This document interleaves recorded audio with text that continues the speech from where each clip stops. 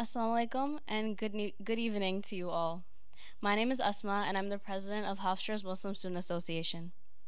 I would like to thank you all for all joining us here tonight on behalf of our entire e-board. Tonight's event is in commemoration of Women's History Month as well as World Hijab Day. World Hijab Day celebrates Muslim women who wear the hijab, but it also opens up the floor for discussions, questions, and allows us to raise awareness about what the hijab encompasses. The recent spotlight placed on Islam and the hijab has created a lot of curiosity, but it has also led to the dehumanization of Muslim women by focusing on the hijab and not the woman wearing it. The constant narrative in the media that the hijab symbolizes submissiveness often makes Muslim women appear voiceless. We've also seen the hijab being increasingly politicized all over the world, with over 61 countries having restrictions on the way Muslim women dress.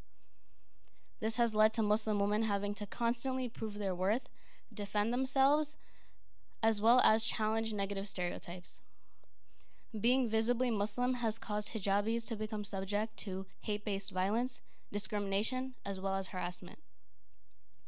We hope that tonight's event will serve as an educational opportunity and allow us to break down the negative narratives about women, a part of a religion that is often misunderstood and represented in an extreme narrative.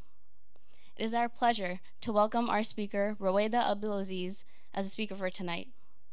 Rowaida is an award-winning journalist who focuses on civil rights issues and social justice issues. Currently at the HuffPost, she spearheads the coverage of Islamophobia and its intersection with politics, culture, and gender. Her notable work exposing anti-Muslim policies have led to the reunification of families and reopening hate crime cases. Fluent in Arabic, Rowaida also has written numerous stories on the Middle East and covered refugee communities from Syria, Yemen, and other parts of the Arab world. Before kicking off tonight's event, titled The Discourse of the Veil, Beyond the Myths and Misunderstandings, I would like to thank the Center for Civic Engagement, Hofstra's Cultural Center, the Rabinowitz Honors College, the Department of Race, Culture, and Social Justice, the Department of Religion, and lastly, the Office of Equity and Inclusion. Can I please get an excited round of applause for our speaker, Rowaida Abdelaziz?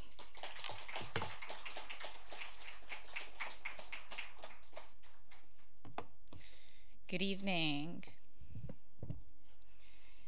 I begin with the traditional Muslim greeting, the greeting of peace. Assalamu alaikum wa rahmatullahi wa barakatuh. Oh, come on, Muslims.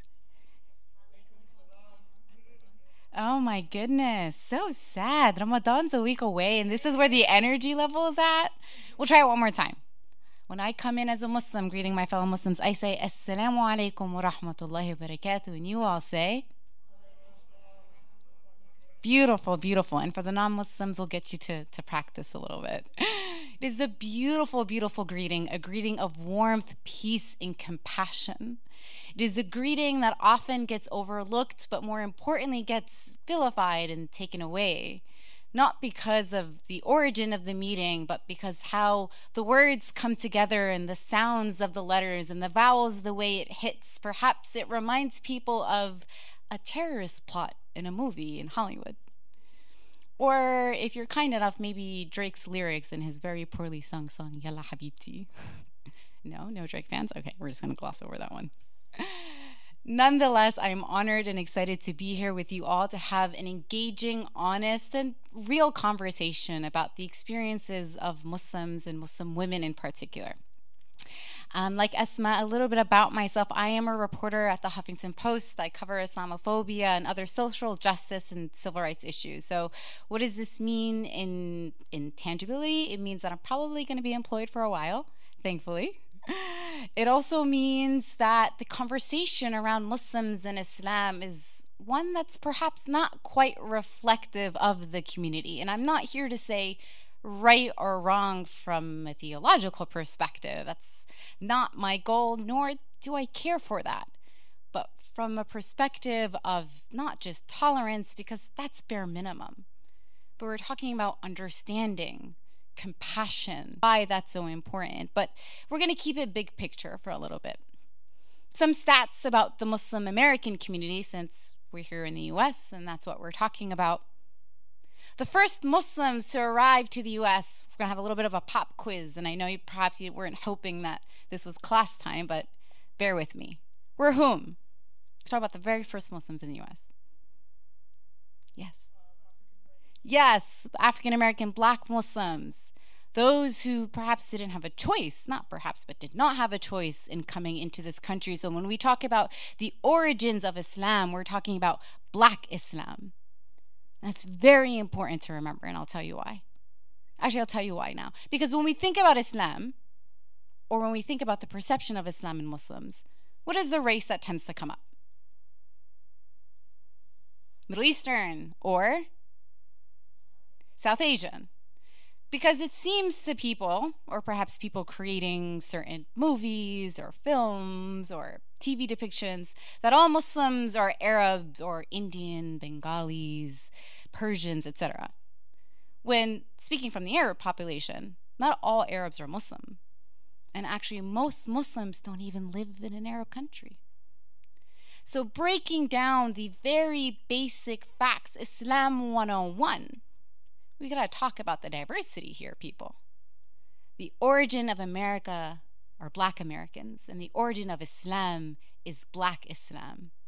And that is important because when we're reading about Islam in the textbooks, I'll tell you, in my public school, I remember so distinctly, the first time the word Islam came into my textbook was the same class session we were learning about 9/11. And so that's got to say something. It said to me when I was 13, and I didn't know much about the world, but I knew that was wrong. I know how it made me feel. Like Maya Angelou once said, it's not about the words that you say, but how people feel. I know how that made me feel when talking about my faith. That we were talking about it after we're talking about a catastrophic event that happened not too far from here. And this is when we're talking about how I pray at home, how I celebrate at home, how I find comfort in difficulty at home. We're talking about September 11th. So, that's one fact. Another fact, what is the fastest growing Muslim American population? Who knows, ethnically? Latino. The Latino population is the fastest growing Muslim American population. They are outnumbering immigrants from Egypt or those who are coming from Pakistan and are having children. We know we love to have our children, yes. It is the Latino Muslim community. So if we're talking about the origins of Islam, we're talking about growth, we're talking about diversity. Here are two communities who are constantly and deliberately at times erased from the conversation. And that is something to ponder on and to think about because, again, when we talk about perception, when the most basic facts get left out, some through ignorance and not knowing any better, and some through intentionality, we have to ask ourselves why we see these commonalities and these themes come over and over again. So that is just two examples. When we're talking about women, it's no different. Women who choose to wear the hijab, women who don't. Women who choose to wear the niqab and women who don't. And the women who are in between, and that is most of us, finding the journeys of where we want to implement this deeply personal and spiritual aspect in our faith. Where does it fit in? Some of us have it figured out. Some of us don't. I don't most of the time, especially when I'm trying to get dressed and it's telling me it's going to be 40 in the morning and then 80 in the evening, and then you're just like, I don't know what to wear as a hijabi. This is really hard. No hijabis. Damn, this is a tough crowd. I promise this is a little bit more lighthearted than you think. Not a lecture. I don't bite.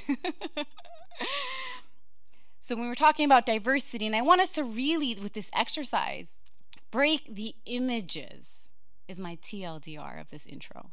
The perceptions that we think about, that we consume on a daily basis, that perhaps is more of our subconscious. We don't happen to think twice, except when I walked into Target and I saw an American hijabi model on that billboard, I thought, wow, that's crazy. I wonder how much flack they got. Because it's not a wow.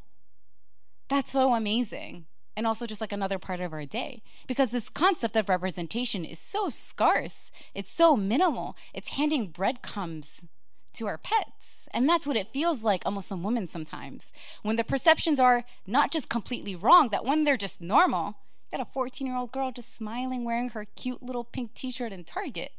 That stops me in my tracks.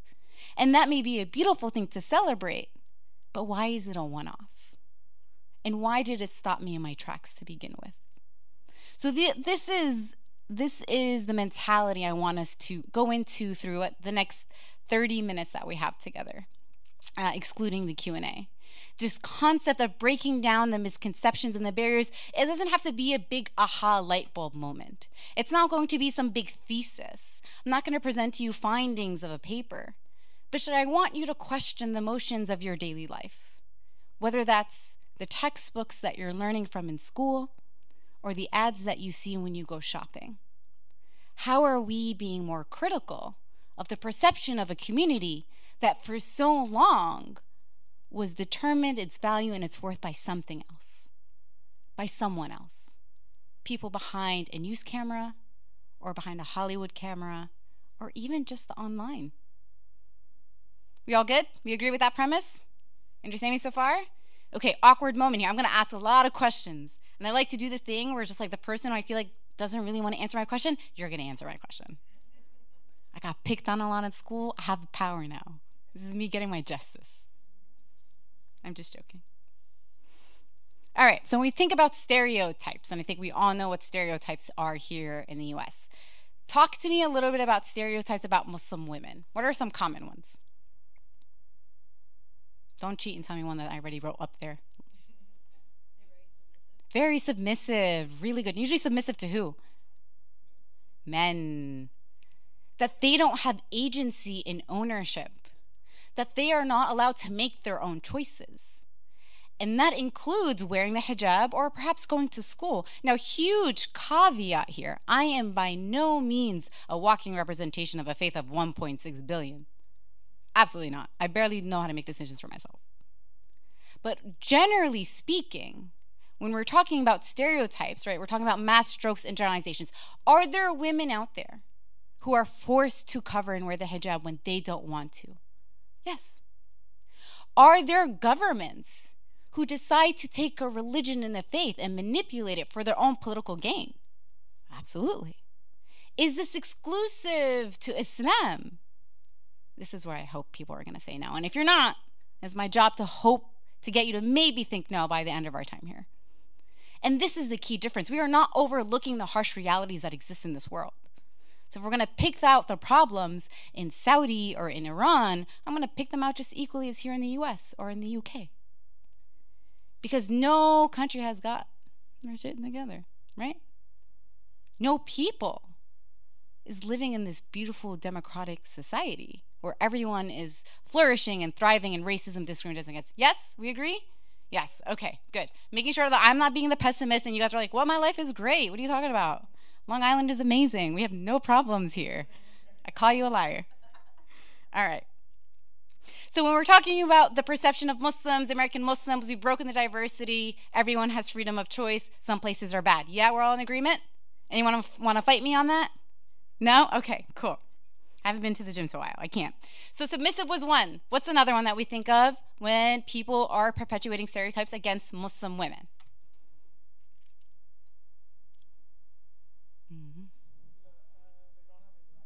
They don't have any rights, right? Their rights are not given to them, whether it's in the home or from a government level, right? And so some other ones, they're constantly in need. They're oppressed, the big O word. They are submissive. They're uneducated. That they are essentially deemed voiceless. They're second-class citizens. That they are women that they don't know what's good for them, so someone has to make that choice for them, whether that's a form of a man or a form of an institutionalized system, and sometimes both. And so when these messages that are constantly being bombarded into what a Muslim woman is simply because she exists, simply because she decides to cover herself in a specific way, simply because she happens to establish herself with a certain Islamic faith, the Islamic faith. So where are these narratives coming from? And how did we get here? Now that's a long story. I'm going to have to save it for your history teachers or for yourselves. But we're going to go through some of it as to how we got here. Because understanding the history is the first step forward into solving the problem. Yeah? Okay, amazing. Asma had mentioned today that it is Women's History Month. It's also World Hijab Day, or it was World Hijab Day, and it is also, so many days to keep track of, the International Day for Combating Islamophobia. It is a day marked by United Nations last year, and it came after a string of terrorist attacks, especially what happened in Christchurch. Anyone know what happened in Christchurch, New Zealand? Somebody tell me. Oh, the way in the back, yes.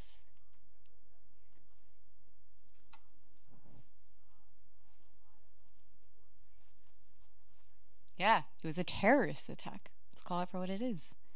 A man decided to storm 2 mosques and kill, I think it was 51 people, just because they happened to be Muslim. And so when we were talking about impacts and consequences of messages, that's a clear one right there. And we're going to get to that very quickly. So Islamophobia, we're discussing what?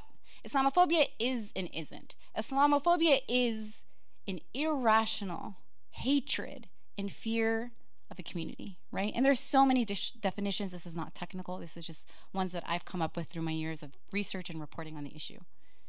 It is not, I dislike you because you pray differently. It is, I don't think you should have rights. I think I should cut you in line when I'm at Starbucks because I'm the better person. It is, I should police the way you eat, dress, think, and act because you happen to believe in a creed. When we're talking about Islamophobia, it is discomfort in the grocery stores. It is also a policy that we had not too long ago that banned people because they happen to come from a Muslim majority country. It means you are not allowed to dress that way you want to dress when you're going to the beach. Because this is a place where women undress and not put on more clothes if you're swimming in the water in France, parts of Italy, Austria, parts of Egypt and Morocco. So Islamophobia is not necessarily a non-Muslim person disliking a Muslim person. We're talking about an imperialist ideology. We're talking about a nationalist ideology. We're talking about a xenophobic, a racist, a sexist ideology. All of them into one because a person happens to be Muslim. Now that may sound big and scary, but how does it affect the day-to-day lives of our women? And that is a new coined word. We call it gendered Islamophobia, right? So the intersection of being a woman and being a Muslim. And the intersections continue, right? But this is the one that we're going to focus on today. That women, particularly women who choose to wear the hijab, they are visible markers of their faith. They're walking around saying, I'm Muslim. And so the reactions and the consequences of whether that we're talking about policies or whether we're talking about that incident in Starbucks happens to be because how a woman looks. And I love my Muslim brothers, but in this sense, they kind of got it easy, right? If Mo was just going to Starbucks, who's a racially ambiguous man, right? If he happens to come from like a Middle Eastern background, right? And that's just the one I'm picking on because that's where I'm from.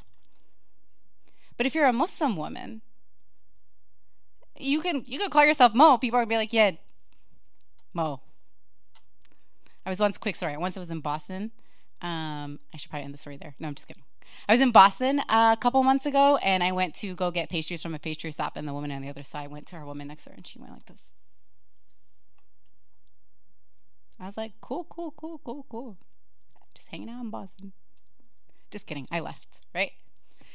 And so something like that I can laugh about now, but when we're talking about it from an institutionalized level, right? If we're looking at what's happening in policing women's bodies, right? When we're talking about are you guys familiar with what happened in France when it comes to the burkini? Right? Muslim women who want to wear the burkini is just the non-technical way of saying like a full clothing bathing suit because they just wanted to swim and they happen to wear what it looks like a swimmer's gear. You got leggings, you got a top, you got a hijab.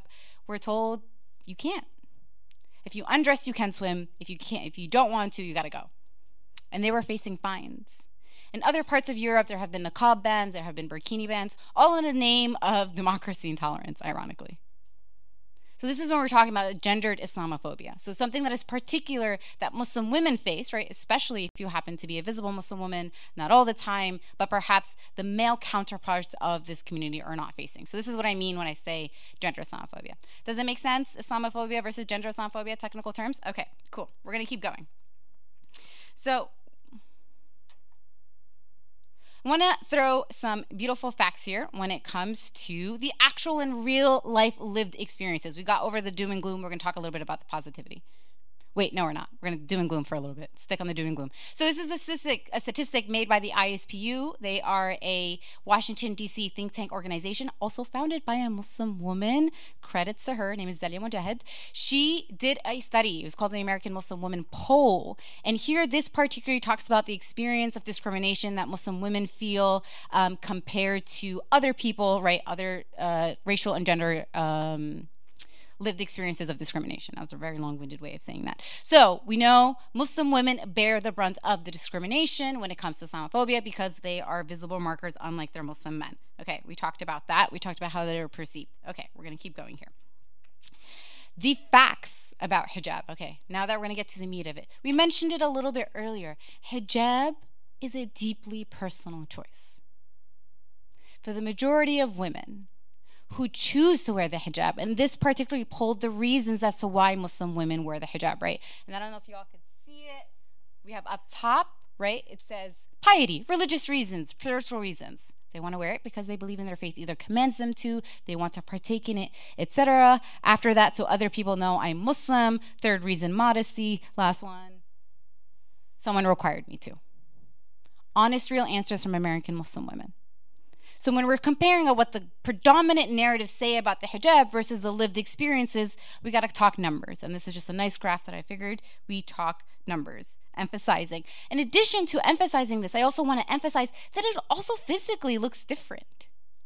A Muslim woman in Egypt, her hijab may look very different from a Muslim woman in Nigeria. And her hijab will be very different from a Muslim woman in Malaysia. Right? And if you go across the continents, etc. So the physical markers of hijab will vary by color, by style, by tradition, by culture. It is not this one fixed molded thing, which i.e., if we, according to Fox News, it's a long black garb where a woman is seen crying because she can't wear anything else, and God forbid she wear a pink one. That's not the case. Maybe in Iran, but it's not the case here. And it's not the case in the majority of these countries. You'll see it among your peers, how they all decide to dress differently. And it is a personal expression in addition to perhaps, yes, I'm wearing it for spiritual reasons, but I'm wearing the beige hijab today because I like neutrals. I had someone once ask my mom who was wearing a black hijab, and she had like a tiny little white piece up front. The woman was like, "Are you a nun?" And my mom was like, "Close." She's like, "Because you're wearing black and white." My mom's like, okay, cool, good to know. It didn't stop her from wearing black and white hijabs, but she did nonetheless. So when we're talking about styles and colors and expression, it is a lot more beautiful than we give it credit to. It is a lot more beautiful from an internal perspective, but externally it's gorgeous. And if you want to see, we have the month of Ramadan coming in like 9 days. After Ramadan, we have Eid, and damn, Muslims are fleeky, right? We look good. Not because we want to flex, that's partly the reason, but it is in the faith tradition that after going through this difficult month of fasting, of trying to achieve God consciousness, of really struggling. I mean, you talk about caffeine withdrawals, find me on day 3 in my bed, not going out. But find me on Eid, oh yeah, let's go. And this is the beauty of Islam. This is the beauty of our faith that doesn't get shared. I don't get to tell my coworkers and my friends that textbook that I learned in history didn't talk about how Muslims pride themselves on being in good health and good hygiene and looking good on a day of celebration and joy, because joy is not the goal of disinformation. Joy is not the goal of Islamophobia. Humanity, celebration, positivity is not what they want you to associate with this faith community. It's be afraid of them, fear them, or they fear you. the ironic clash of civilizations, that we won't get along together because they're different. They're that type of different. Education, they may be in your classrooms, but at home they're doing some weird things. It creeps up in the most aggressive forms, targeting mosques and killing people in Quebec, in Christchurch, here in the US, South Carolina, Chapel Hill. Right? 3 Muslim students were killed. We're talking about when a woman was walking and commuting back to New York City, she was pushed down the subway tracks. We're talking about workplace discrimination. A study found that if you had a Muslim name on a resume, you were not likely to get hired. It was out of the UK. It is the visible markers. So when we're talking about what are the images and word associations, think about that really cheesy cloud that we all used to do in our PowerPoint classes. Think about that cloud when you think about Islam. And ask yourselves why some of them may be more prevalent to you than others. So these are the facts. We talked about the facts about hijab. I wrote a story a couple years ago that documented the experiences of Muslim women while swimming in the US. It's one of my favorite stories for different reasons. One, it talked about the history here in the US and how we used to police Black Americans at bodies of water. We did the same thing.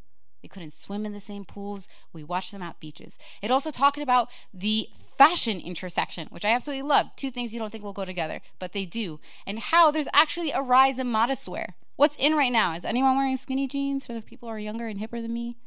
It's all about the wide leg pant.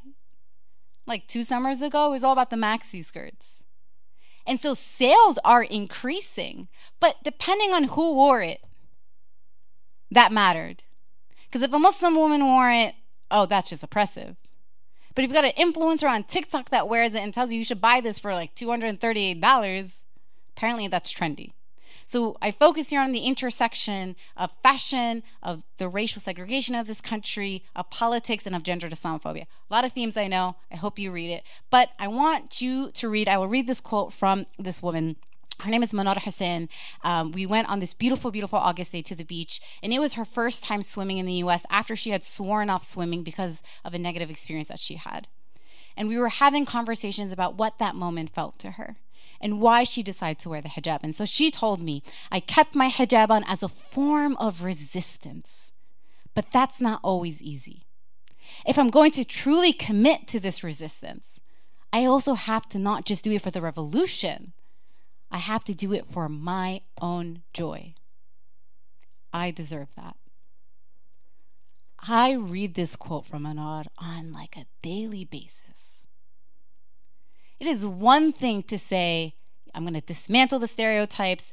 Anyone come ask me as a Muslim woman, Islam 101, I got you. That's hard. Can you imagine being 15 in public school and you happen to wear the hijab and someone wants to ask you, what does your faith say about X? And you're like, I don't know, I'm just trying to do my algebra homework. And yet Muslim women take this on. I took this on. We all feel like the need to walk around as brand ambassadors for a faith that's complex and messy and beautiful and culturally diverse. And Manar knew that. And she committed to it. But she said she wanted to do something for herself. She wanted to wear for her own joy. She knew her value. Even if that meant swimming at a beach where everyone else was staring at her because she happened to have a couple more layers on. I absolutely love this quote. I mean, she's a brilliant, brilliant woman. So all of this to say, despite the challenges that Muslim women face, and going back to statistics, they're also thriving. They're not just keeping their head above water. It's not gut punch after gut punch and they're barely breathing. The statistics say that Muslim women actually surpass Muslim men when it comes to education degrees. They're more likely to get a higher education degree. They're more likely to be allies for different social justice movements. And I think this one specified the Black Lives Matter movement. They're more likely to donate, right, to charity than their male counterparts. And so this is saying something. And forget this. This is saying something. Your Muslim friends are saying something, right? Your colleagues, your coworkers, your educators, your community members. They may have it tough, but they're still doing it because they want to. They want to be here. They want to be in Long Island despite all the problems. They want to be in the US. They want to hold on to their faith. And they want their cake, and they're going to eat it too. Because they deserve it like everyone else. Like everybody else. No matter where you come from or what you believe in. And this to me is inspiring. Because this right here tells stories that we are not hearing from. And these are just some examples of stories that I've told over the last few years. That we need to move away from the good Muslim, bad Muslim, oppressed Muslim woman, one that's empowered. There's everything in between, that journey that we were talking about earlier. We're talking about the experiences, right? We talked about the diversity of folks. So like the Black Muslim woman I had written, talking about what happened in COVID and the different things that Muslim women were doing to realign their communities and create safe spaces for women when we couldn't go to the mosques and the centers. I want stories that are different. I want to read stories that are different. I want to read a story and send it to my friend who's not Muslim to be like, this is a good piece of journalism. This is representative. This is representative of the Muslim faith, but this is something that I haven't thought about before. So I challenge us when we're consuming news and consuming movies and consuming anything, especially when it comes to the Muslim community, is it different and refreshing? Or is there a little bit of a confirmation bias there? Either way. And what is your role in consuming, sharing, and reading things that are actually factually correct about the communities that we reside in, that we study with, and that we hang out with, etc. And that goes back to the concept of honoring a Muslim woman's whole self, every part of her. And Asma said beautifully, where the obsession becomes where the cloth starts and ends, and not the woman that's wearing it, and not her experiences. Those that are difficult and tough, and those are empowering and rewarding, and everything in between. Because the best form of resistance that we all can do, as Manar said, we don't have to put on a hijab. I think one practice of World Hijab Day is people practicing putting on a hijab and trying it on for a day. I don't need you to do that. That's fine. You want to do it? Cool. If you don't want to do it, also cool. I just want you to check some of your own emotions that you have when you see a Muslim woman walking by. I want us to check the things that we're reading. I want us to have honest conversations, difficult conversations as to why perception of a faith community of a particular woman looks one way, and perhaps the woman that I know in my classroom is something different. And when we have those conversations internally, the domino effect begins. Because when a society doesn't let its country put in a policy that's problematic, and we saw that with the travel ban, the way people stormed the airports. We saw that in France, where men were paying off the fines of these women. There are good examples out there. But you don't need to find those examples to be motivated to do it. You should be those examples yourself, Muslim or not. I thank you all for listening. I'm really excited for the Q&A.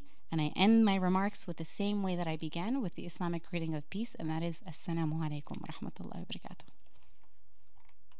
Damn, still no one answered.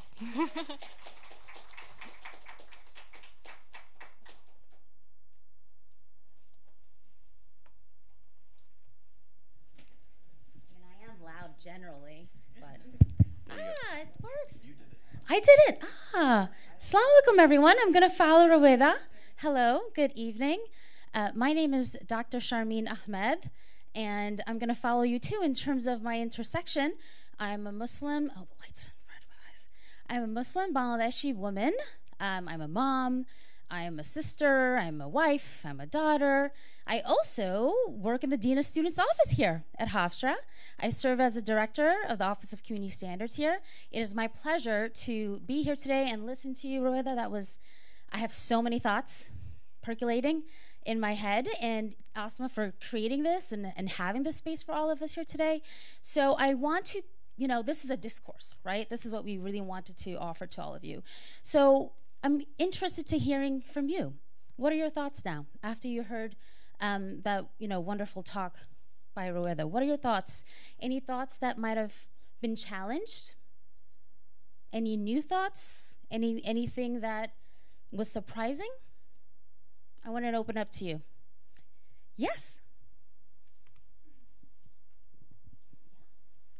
What I found most fascinating or most interesting to me was when you spoke about the bans on the hijab in European countries, also the Middle East. I'm also Middle Eastern, so I'm pretty familiar with the bans in Egypt. I was recently in Egypt, and that was one of my concerns as well when I was going to certain hotels. Luckily, I didn't have to face that.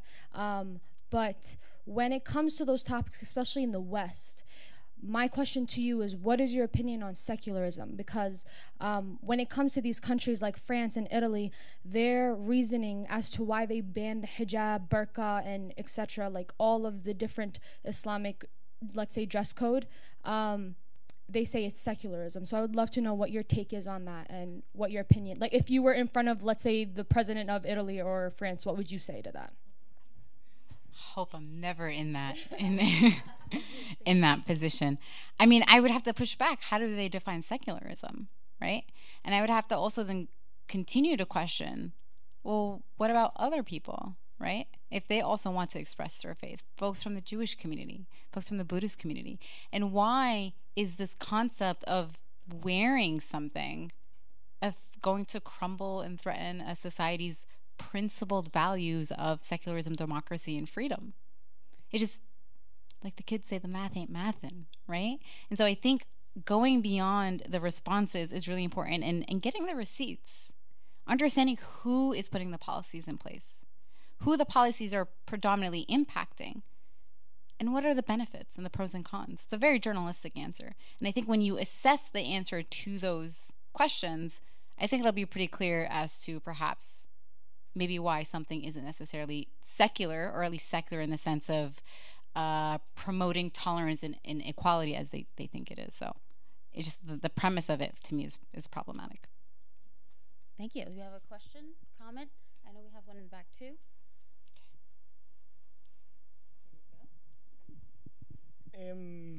I was just thinking, like, I recently watched Jack Ryan, like season 1, like before the semester started, and I just converted to Islam 8 months ago. So I was just saying, like, of course they didn't portray it in that show that well, and it was really annoying to see, like, because my family and other people I've known have watched it and they recommended it to me, and it was just, I didn't like it. And then like recently, or like I watched a little bit of the Miss Marvel show on Disney Plus, and they showed Islam in a more, of course, nicer light, but they also made a lot of jokes towards like the Pakistani culture and stuff. But my question is, like, how would you, I guess, portray Islam or being Muslim in the media, where it's like not offensive, or it's not joking, or it's like, or like in comparison, like how would we represent it, like Black Panther or like some Latino, like Bad Bunny, something like that. I don't know. So yeah. Muslim Bad Bunny, that sounds great. I mean, I don't work in film, but I think here's the thing. When it comes to film and movie and this industry, it's not meant to be the perfect reflection of Muslims, right? Like, it's entertainment, and that's what it's supposed to be. And it's not like, oh, we should never talk about Muslims because they're always going to be offended somehow, some way. And that's actually it's a stereotype, right? And we hear this quite often from folks. I think there's a way to do it tastefully and could be funny. Are there examples out there? Yes. I can't think of them off the top of my head, but there are ones where you watch and you're just like, this is funny, this pokes fun at my cultural background or an experience that I went through, and I can laugh at it and like it's fine and harmless. And then you have other examples where you're just like, well, that's kind of mean, right? And or that's just cringe. Like, that's just like not funny at all. And I think the unfortunate thing is searching for it in just like the piles and piles of entertainment is hard. I mean, I think there are so many organizations and actors and actresses who are trying to challenge that narrative.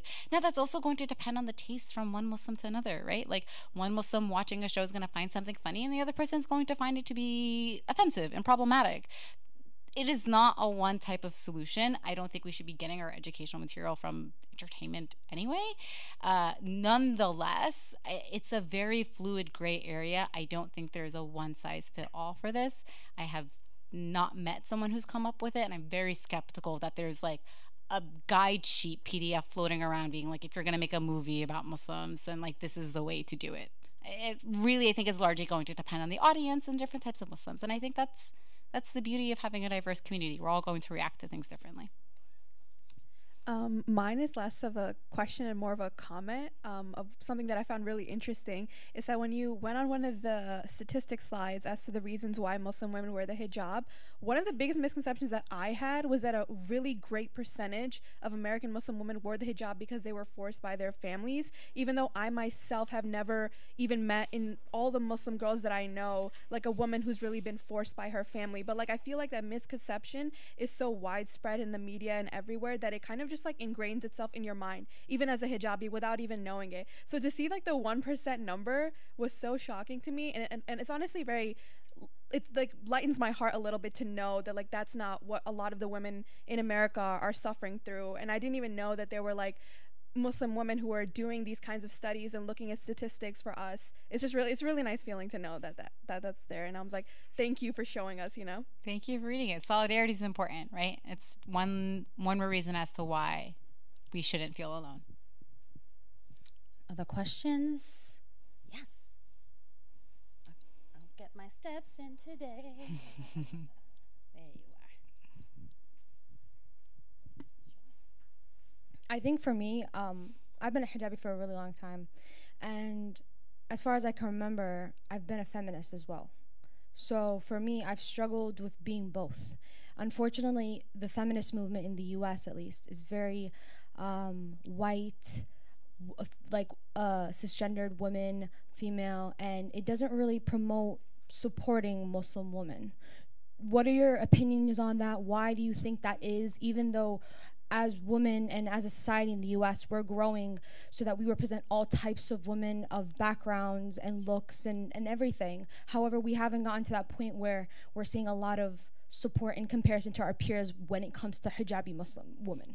Yeah, that's a great question. And I think you answered your own question a little bit. When we talk about the history of the feminist movement, it was a movement for a very specific type of woman, right? Even at the time, right, we're talking about when slavery was still very fresh, they were just like, black women, this is mostly a white woman thing, right? When we're talking about the right to vote, I didn't think about the right to vote for black women. It was mostly for white women. And I think very recently we started having this conversation, right? Everyone's talking about Kimberly Crenshaw, the term intersectionality and the concept of intersectional feminism, etc. That just has to catch up. I think we just need to catch up to this concept. It should not need a concept. When we're talking about empowering women in their choices, we should talk about every woman and her choice. But I think because the way the country was founded and the way our politics originated, I'm not saying that's where we are now, but that is going to have a very heavy influence as to how everyone lives their lives, whether that's me, whether that's whether that's the feminist movement, whether that's how we do our education, right? Just because of years and years of institutionalizing the same values and principles. And until we start criticizing, or not criticizing, being more critical of those values and principles, and I believe that we are today, right? And I think that has to do with authors like Crenshaw, that has to do with conversations like this one, and people saying, well, do you also mean me in your conversation? When we're talking about freedom and we're talking about at least respect, are you including me? And I think by having those conversations, and we are, and I wholeheartedly believe that we are progressing, I think we're getting there. But as to why we haven't got there, I think it takes a long time. I mean, people think that the US is an old country. It's really not.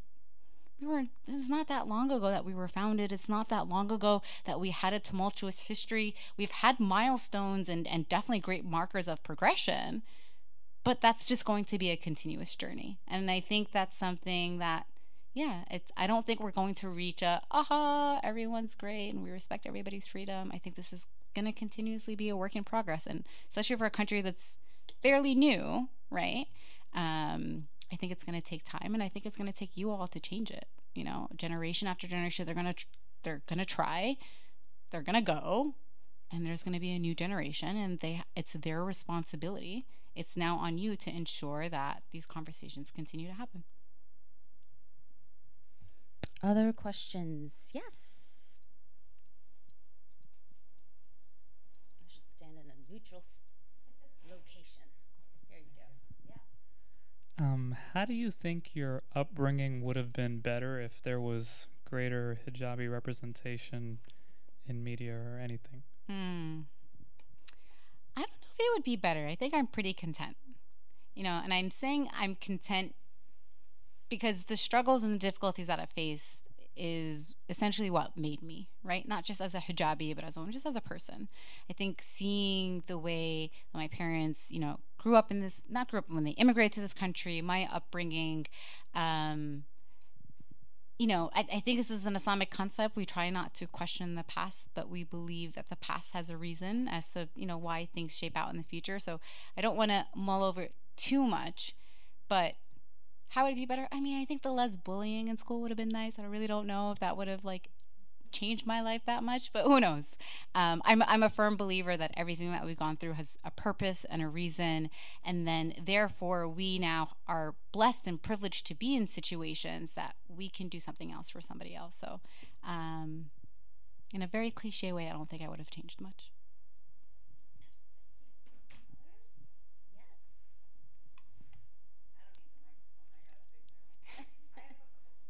Well, let's hear, just in case people don't hear. Orthodox Jewish women, like after they're married, they then wear a wig, and the young children don't wear. Do you start to wear a hijab at a certain age, or is it when little children? Do they, because I've never seen a little small girl with a hijab on. So Yeah. do they wear it? Do you start to wear it at a certain age? Yeah, so it's a great question. So in the Islamic faith, women are told to wear and put on the hijabs, the very specific hijab, right? So covering your hair, up to the ankles and your what are these called? Wrists. When a woman hits puberty, right? And so does that mean a woman hits puberty and every single Muslim woman suddenly puts on the hijab? No, it depends on, how practicing, how conservative they are. Some people wait earlier. Some people do it earlier. Some people do it later. Some people wait for other markers in their life. But from a technical religious standpoint, that's what the Islamic faith says. And then, of course, there's lots of grays and it varies by culture and it varies by families. Does that answer your question? Yeah, interesting. And then when you're home, do you wear it at home or do you take it off at home? Is your husband allowed to see you or your spouse or a significant other without it on? Yes, great question. I'm so glad you asked. So Muslim women, right? They don't have to wear the hijab, not in front of their spouses, brothers, uncles, grandparents. So I'm specifically picking at the male figures.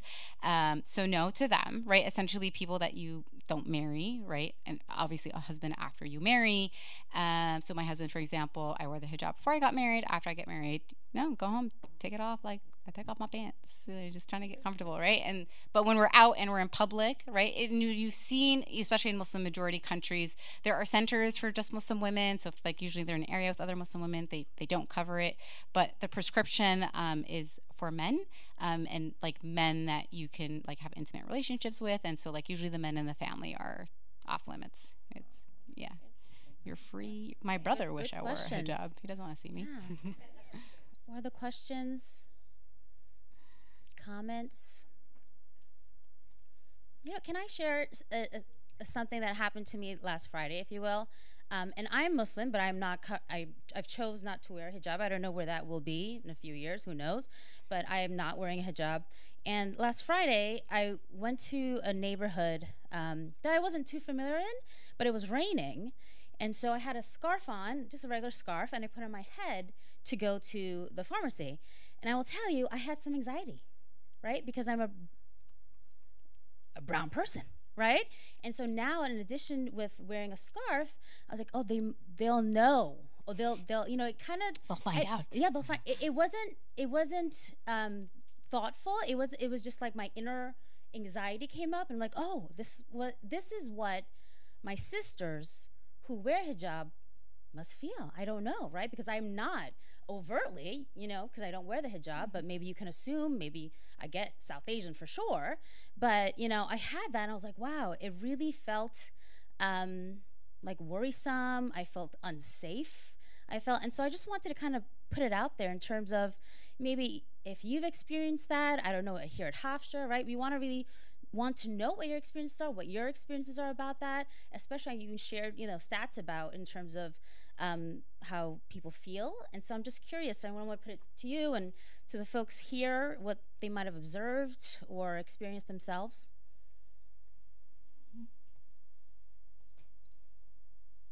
It's the airport that freaks me out every time. You're just like, secondary screening's gonna come. Oh yeah. It always comes. I think that's where I feel a similarity. They do this new thing now. They used to pat my head for me. Now they say pat your own head and let us test your hands. It's like, again, the math ain't mathin', but all right. Just trying to go to LA, but we'll do it. Yeah. It's weird sometimes. Yeah, definitely uneasiness, right? Definitely, I did feel unsafe. I will tell you. I was like, oh, should I be careful? Should I? And it wasn't a bad neighborhood at all, right? But I still felt potentially very visible. And again, I'm not sure. I'm not a small person. I'm visible, I feel like, generally. But this, I felt, I know about Islamophobia. I know that folks are getting targeted. I know I've had experiences within my family members who do wear the hijab, right? And so I know it happens, but it hasn't happened to me for that. It's happened to me for other reasons. I get, like, you speak well. I get that all the time. But that really felt uneasy. And so I had a moment where I was like, wow, this must be, I'm unsure how folks who wear the hijab feel. Did we have a comment or question in the back? Yeah.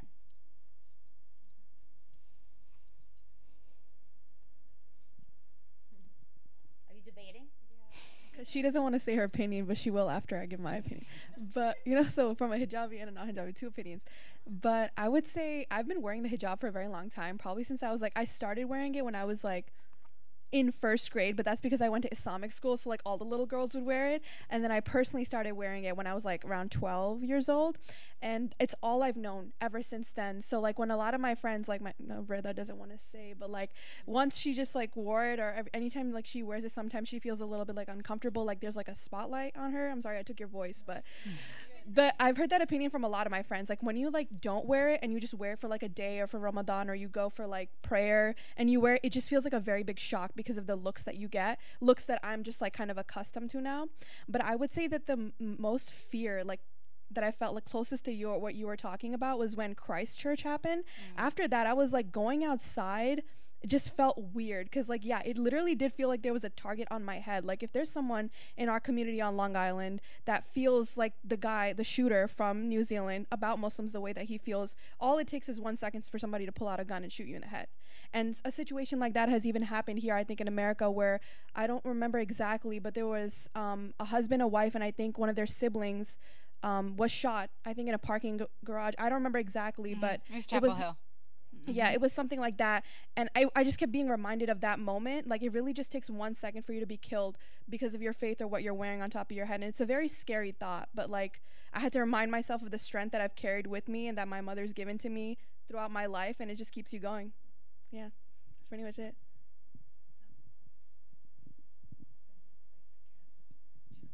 Thank you. Other thoughts, questions? We have a few more minutes. If you have some burning questions and thoughts right now, this is a good time. Then we're going to have some opportunity to open up and have some snacks for a bit. Here you go. Yeah. Hi. First, thank you so much for this talk. Honestly, you were a great speaker and you represented Islam in a very beautiful way. I never heard someone talking about Islam that way, so thank you. I'm going to talk about one experience and then I'm going to go with a question. So I am Lebanese, I am Muslim, and when I mentioned to one of my friends here in the US that I like shooting, it's one of my favorite sports, and FYI, if you never tried it, it's the best. It's the best stress relief. I just mentioned that. I was like, oh my God, I really want to go to a shooting club and just get all the stress out. She was like, Sarah, you can't say that, never again. I was like, oh my God, why? She's like, you're Muslim, you're from Lebanon, and you like shooting. You are a terrorist. I was like, what? So What are your insights on that, and what do you think we as a Muslim community can do to maybe alleviate this stereotype and this misconception, I'm gonna say? If you want, I have a membership to my local shooting club. We can go together. There you go. I once went with a group of friends and family on Eid. It was awkward for people to say the sense, but it was also a lot of fun. So I hear you on that weird intersectionality. I am going to push back on your question a little bit. What can we do to alleviate some of the perceptions? I think it's twofold. I think the first half is we do what we do, right? Like, you exist. You go to school, you have interactions, you meet people, you live your daily life honoring your whole self. And I say that because, you know, and I really credit my dad who once told me this. He was just like, people don't need to meet an imam, right, or a religious leader from the Muslim community to change their minds about Islam. They just need to meet a regular person. And it's sometimes through like the smallest of things. I remember I was actually just talking to a friend about this. So he was in the World Trade Center when it came down. And his coworker was telling him a story that, you know, she had gone home and she was talking to her father, and her father was like really relieved that, you know, she was safe. And he started accusing him, right, this Muslim guy, of like having a part in it, and whether that was deliberately or just like coming from the same community. And she pushed back and she was just like, "You're talking about Tariq? Like, that's the nicest guy I've ever met. Like, he's been so sweet to me this entire time that we've worked together." Like, the thought was so egregious to her because this is just a regular nice coworker who happened to be Muslim. And I think it has to happen organically. I think sitting and lecturing someone as to perhaps why their biases or thoughts are bad very rarely brings benefit. I know debates are like a hot thing, but, you know, just not my cup of tea. It's just a matter of, if you want to ask me a genuine question about my faith, I'm not a religious authority whatsoever. Like I'm just trying to go home and have some pizza and go to work and save up some money so I could possibly go on vacation, right? Like, most Muslim Americans, like, they just want their kids to have a good education. They just want to get good jobs. They want to give back to their community. They just, you know, want to watch Netflix and not get offended that, you know, the character in Elite takes off her hijab off again, right? And so, like, there are so, the problem is so much bigger than us. And I say that cautiously because I think it's really unfair to put an entire perception on a handful of people. Like, what does that do for someone who, it's one thing bringing up wanting to raise like a confident 14-year-old, or we wanting to be confident Muslim people. It's another thing to feel the need that you got to keep like an encyclopedia in your back pocket because, like, when you're going to go get Starbucks, someone's going to stop you and ask you, like, "Hey, see that you're Muslim. Can you like tell me why ISIS exists?" And it's just like, I could go around the whole like, okay, so the political conflict in Syria started in, right? Or I could just be like, why are you asking me? Why me? Do you think I'm like, Google's your friend, right? Or go ask an expert or a PhD scholar or someone who studies this. Because I think of all the times where I was just a kid in public school and all of a sudden was asked to be, you know, and I was one of the very few, I was the only hijabi. And I remember so clearly, so I was an athlete in school, and so during like a basketball game, one of the refs came up to me and he started looking at me up and down. I was the only hijabi on my team. And he was just like, "Do you have something on you that could hurt other people? Because we think you're like, you could hurt other people." I was like, "Bro, just call me a threat at this point, right?" And I just remember like my sassy 15-year-old self, and I was like, "The game in my head, bruh," right? And the guy just looked at me. It was very cringe. It was a very cringe moment in my childhood. And he just like, he was very shocked. I'm like, "You're going to sass a teenager is going to sass you back." But it represented something. Like, I'm not a walking, like, why am I a harm? And why do I have to sit here and explain to you what my faith is? I'm just trying to play basketball, right? With my group of like teammates and my friends.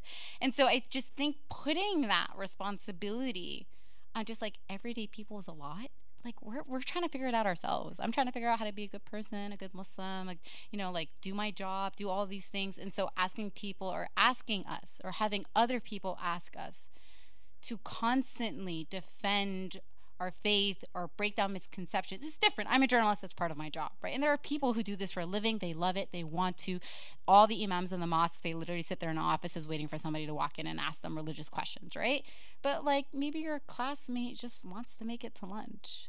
And so I would say really tapping into the emotional intellect and discerning when someone is genuine and it's an answer that you do have and you want to respond, and maybe where you're just like, not the time of day.